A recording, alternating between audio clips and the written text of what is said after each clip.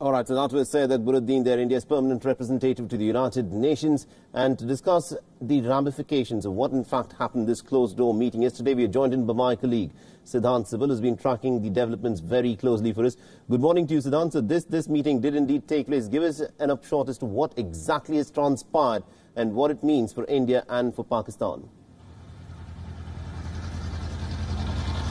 Well, it's a big development. It's just dawn breaking here in New Delhi, but it was a long day in New York where we saw diplomatic victory for India and how Pakistan and the Chinese attempt to international Kashmir was a big failure. We know that the UNSC members did not agree to bring out a statement, and Pakistan in fact wanted an emergency session of the United Nations Security Council to discuss Kashmir in the aftermath of New Delhi's internal decision at the request, at the behest in fact of Beijing, which did not happen. We saw how the three envoys also did a briefing in which of course the Indian envoy not only took question and answers, he took three questions from Pakistani journalists and responded them pretty well. So by and large, a strong message this time was sent not only from Delhi but a message from New York that when it comes to Kashmir, it's India's internal matter, and whosoever tries, whether it's Islamabad or whether it's Beijing, they will be getting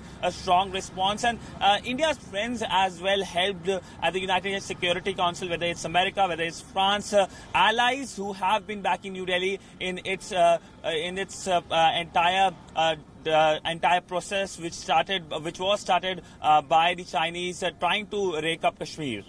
Absolutely, and also considering the fact that Pakistan also is claiming that, look, the issue of Kashmir was discussed with the UNSC, within closed doors. They claim this as a victory for them, but is this not a hollow claim?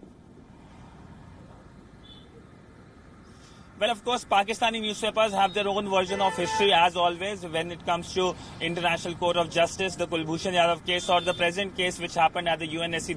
They're claiming the victory, but that's not the case. In fact, they have been reporting that it was a meeting which took place after many decades, specifically on Kashmir. It was not a meeting. It was consultations on how to react on Pakistani Foreign Minister's letter earlier this week in the aftermath of India's decision, India's own internal decision, and the reaction was quite muted. The reaction was basically that India and Pakistan should bilaterally resolve issues under the Simla and the Lahore agreement, which has been the long-standing policy of New Delhi. And it's now very clear that when it comes to raking up Kashmir, Islamabad will not find any traction in global capitals, from New York to, of course, many Muslim countries. And this is something that the Pakistani Foreign Minister deep inside knew about, because we saw he did a briefing and he said that nobody is waiting at the UNSC with a garland of flowers, and that came true. Absolutely, indeed. We'll have to leave it there. Thank you very much indeed, Siddhant Sibil, for joining us.